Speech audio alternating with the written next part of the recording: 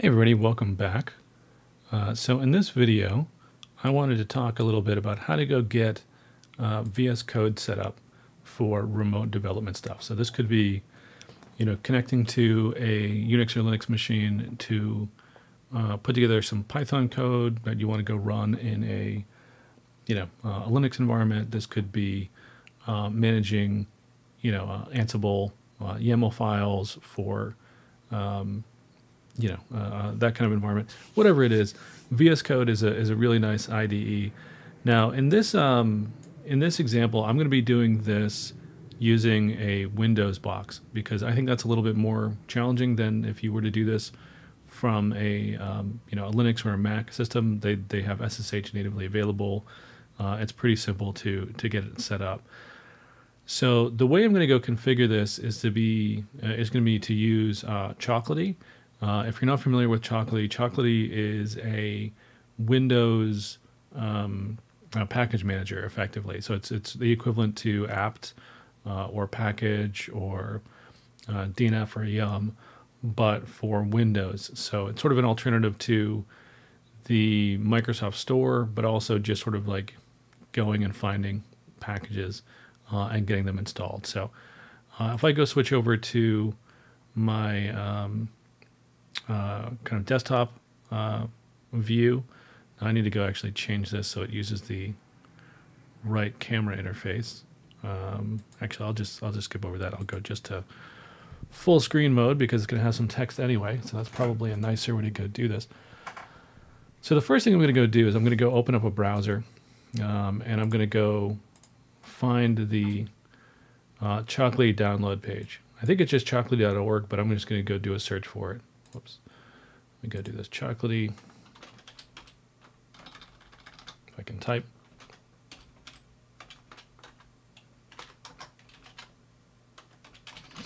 So just for a Chocolatey download, and it nicely spell corrects for us when we mess it up.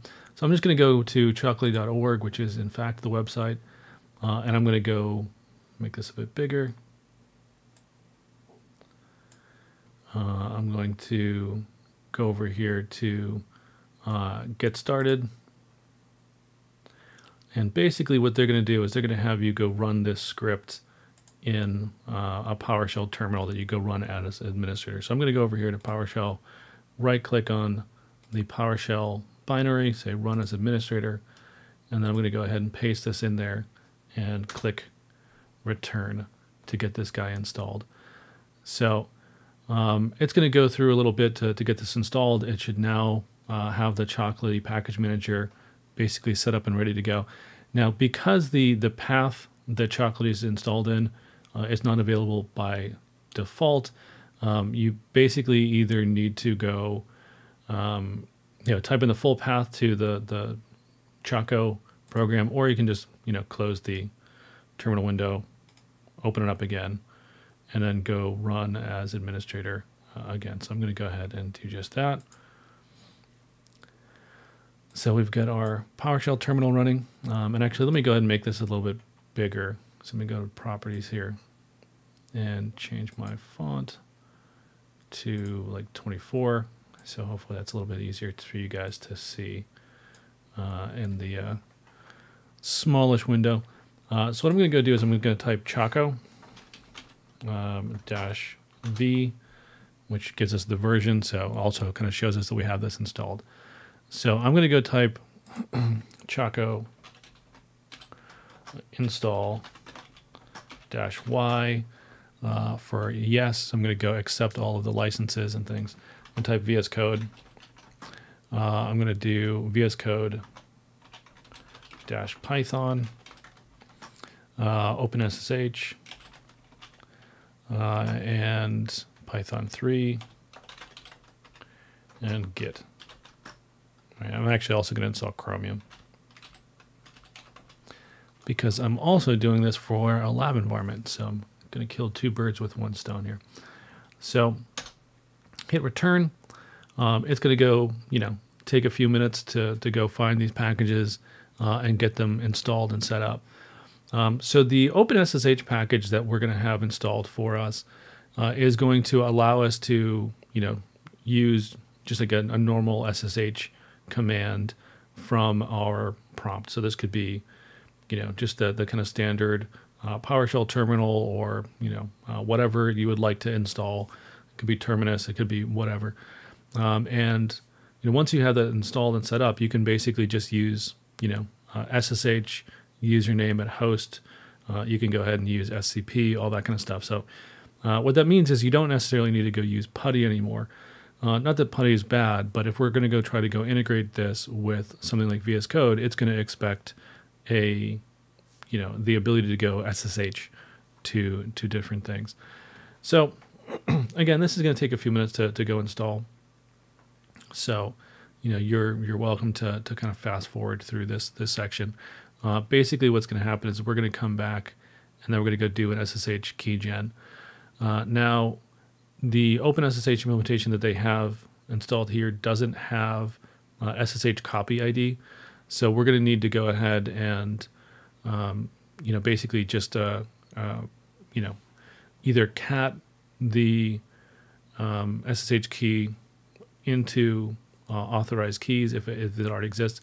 In this example, I know that we don't need to do that because there's no SSH keys already installed on the server that I'm connecting to. So however you want to go do it, you need to make sure that you have a SSH key in the .ssh directory on the server, the system that you're connecting to, so that you can go ahead and have your your private key authenticate to it. So pretty simple, nothing crazy. So we'll give it a few more minutes while this finishes up installing. We're already done with a few of the packages already, it looks like. So we've got Python 3. If we scroll back up here, I think that was one of the next to last packages. So we've already got a good number of things set up installed. So it should be pretty quick now. And it's doing all the kind of stuff that you would expect. So it's got, dependencies and all those kind of things are being taken care of for us. So I think as you saw this go by, you saw there was a couple security updates and stuff that were installed that were required by particular programs that were being set up. So we're down to Git, which I think is one of the last ones. And then once that finishes, we should be good to go when it comes to use this. So so in this environment, this is a lab that I'm connecting to remotely, and the way that it's set up is you log in as the administrator account. So when I'm going to go, close the window and kind of, open it up again so I can go use the programs, generally it's not, I don't know, not really required in this context. But what you would want to go do is you'd want to go generate your SSH key as a normal user. So in order to go install programs with Chocolatey, you need to be an administrator account on the machine, just like you would use sudo on a Linux box. So what we're going to go do is we're going to close this out, and then we're going to go open up a PowerShell terminal again, and now I can do just a SSH dash capital V, I think it is for version. Yeah. So you can see that we've got Open SSH for Windows version 8 installed. So what I'm going to go do is I'm going to do ssh-keygen. And if you want to, you can go use non-standard key types. So there are more efficient SSH key variants than RSA. I'm just going to go take all the defaults, leave a blank password, so we can go ahead and use this nicely. So the next thing what I'm going to go do is going to do a cp $whack.ssh whack id underscore rsa dot pub to tilde, whoops, that's not what I meant to do, tilde, and then .ssh and authorized keys.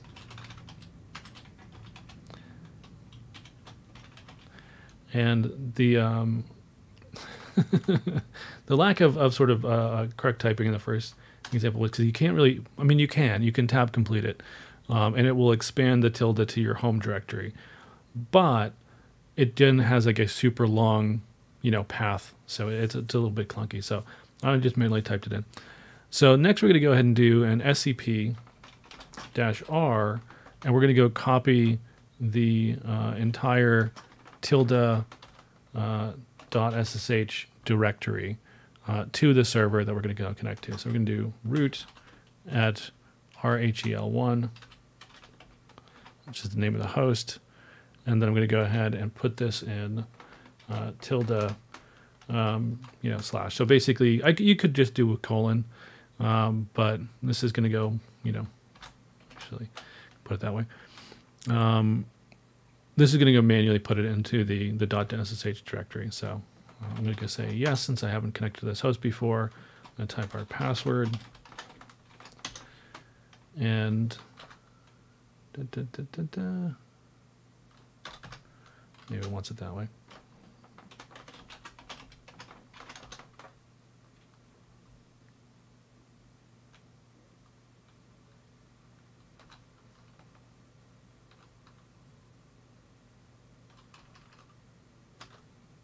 That's weird. So let's try it.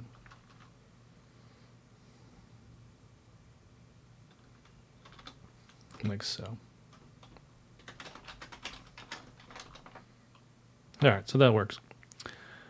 So now what's going to happen is these should exist over there, but they're not going to have the right permissions on them. So what I'm going to go do is I'm going to type ssh root at rhel1, and I'm going to go run the command chmod -r600.ssh. So basically that's going to go ahead and change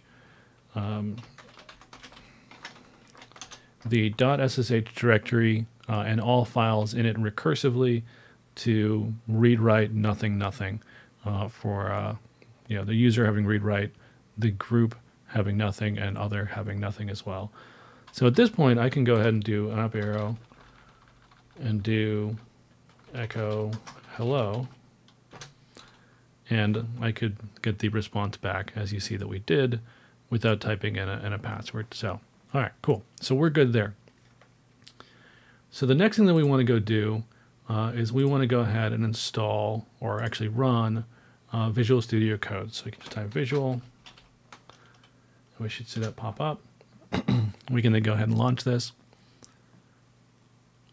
And we'll give this a second to go ahead and run. So now we get this up and running. So you can see it's given us, a number of different things, saying like, hey, you can go ahead and set up your key bindings and install, various different tools and language stuff. I'm going to go over here to the little blocks kind of section. So this is your extensions. You can also do Control-Shift-X to get here. So I'm going to go ahead and click on that. And it's going to go ask me what we want to go install. So we already have a couple things installed here. We've got Jupyter Notebooks and Python because we installed those on the command line. So what I'm going to go ahead and do is I'm going to go in here and search for remote. And we'll give this a second. So it has remote containers, remote WSL, remote SSH, remote SSH editing conf, remote development. I'm going to go pick remote development, which is basically sort of a meta group of a bunch of these other, configurations. I could probably just go pick remote SSH, but I'm just going to go do remote development because I think that's a more kind of generic version of this. And you can see here that's selecting those other packages for installation. So at that point, we basically are good to go. Right? We see this guy is now installed, and it's a little bit subtle, but you can see over here right above this, little blocks extension icon over here, there is now a Remote Explorer icon. So that's what I want to go click on next. And if I go up here to the Remote Explorer kind of section, I can go ahead and change the drop down to SSH targets, right? Now it's going to go say that there's no hosts that have been configured yet, so I can go click this little plus icon, and it's now going to go prompt me to set up the host I want to go connect to.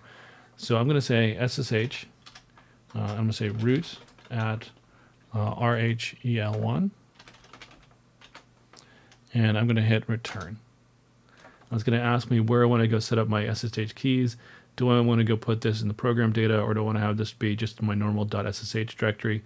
I'm going to go ahead and say my normal SSH directory. It doesn't really matter as long as it knows where it is, and it's going to ask me if I want to go connect. So I've found that when I hit that, it doesn't seem to do anything. But we do have the icon over here, so I can then go click on this. Actually, I can say connect to host and current window. And it's going to go take a second. You can see down here, this little green section, it's going to have the kind of spinning icon. It's going to ask what operating system is. So I'm going to go select Linux. And you can see it's a little thing that said it's opening up the SSH connection. And now we can see that we've selected Linux here. It's, keeping this information. It's just letting us know that. So I'm going to go close this. And at this point, it has now changed from editing on like localhost basically to editing on SSH and RHEL. If I go click on the little files icon over here, we can say open folder. I'm just going to go pick the normal directory, so I can say OK. Basically the home directory. And this is root's home directory. So we've got a number of different things here. We've got Ansible, we've got Python, we've got some sample scripts that are there for the lab environment. There's also a .vscode server directory, which is basically where it stores data about the information it's using for this remote session. And that's more or less it, right? If I go up here to run a terminal, and I go open up in terminal, you can see it pops up down here in the bottom. And I can do a uname -a, and it comes back as your remote Linux machine. So really, really simple, but it's a very kind of nice development environment. Now I know a lot of the people who watch this channel are sort of Linux or Unix diehards, right? So they don't want to be on a Windows machine. But it's the reality of life sometimes. You are going to be working in an environment where your employer is going to mandate that your desktop is Windows, right? Or you're in a position like I am where I'm working with clients and they require some Windows software, and it just kind of is what it is. And despite the fact that VS Code is written by Microsoft, and I know some people don't like Microsoft just sort of generally, or working with their software, they've always made really, really, really good development environments, right? So Visual Studio, just regular traditional Visual Studio, was always hands down either the best or at least among the best IDEs in the business. And VS Code is fantastic. It's also open source. Now I'm sure that there's people that will still not want to use it, and that's completely fine. That's your call. But it does have really easy, really simple integration for doing remote development stuff. So anyway, that's how to go ahead and install VS Studio Code on a Windows machine really quickly, really easily, and get it set up for a remote development setup with Choco as a package manager, which I think is probably the easiest and simplest way to go do it. So have a good one. Take care, and bye-bye.